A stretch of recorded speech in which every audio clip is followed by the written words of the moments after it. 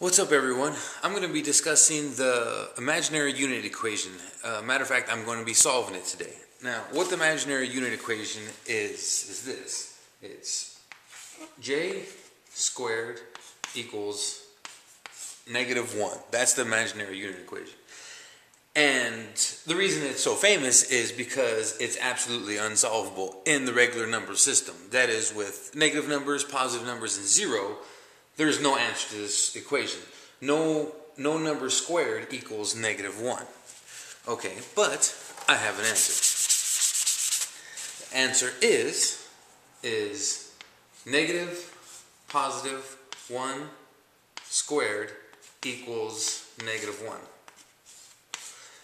Now, obviously, first question is, what is negative positive 1? That is a numeral in a set of numeration that I have invented called paradox numeration.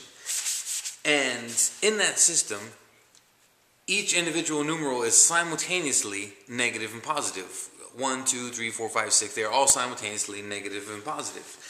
Now, the first reaction is obviously, well, that's impossible.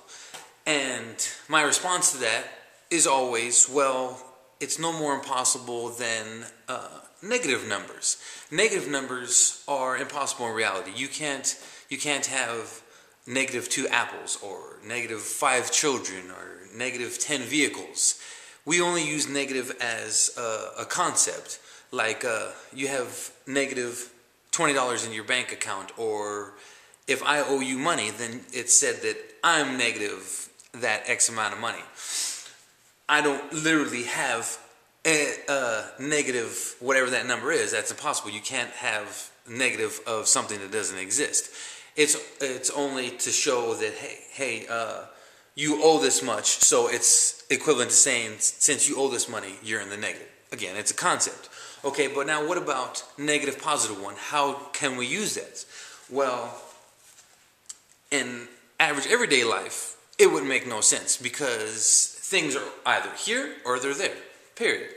Okay, but there's a thing called quantum mechanics, as many of you may know. And with these subatomic particles, for example, electrons, a single electron can simultaneously be in more than one place. One single electron can be simultaneously in more than one place. That's part of quantum mechanics.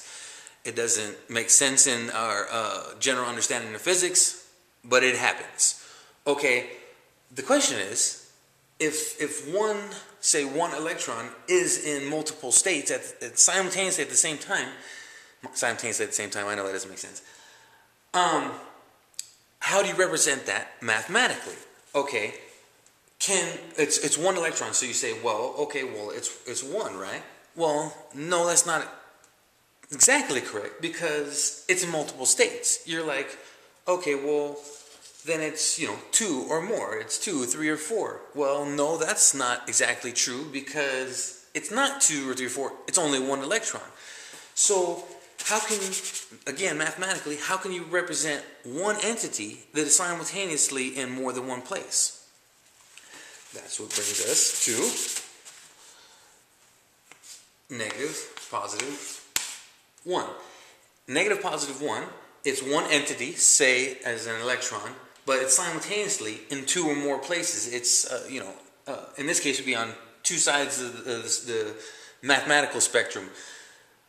But that is the only way to accurately represent it, because otherwise, again, it's not just 1, it's not just 2 or 3, it's literally one thing, but again, in 2 or more places. It's in a quantum mechanical state that's, again, not describable in our standard mathematics.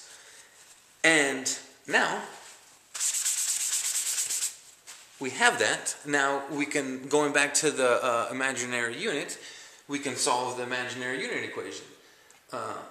Negative positive 1 squared equals -1. Because since it's simultaneously negative and positive, when you multiply it by itself, you're multiplying a negative by a positive, and when you multiply a negative by a positive, it's always a negative, and so -1. Negative positive 1 squared would equal -1. And there we go. We have an answer. Not only did I invent a new system of numeration, but I was able to solve this other problem. The imaginary unit equation has been solved.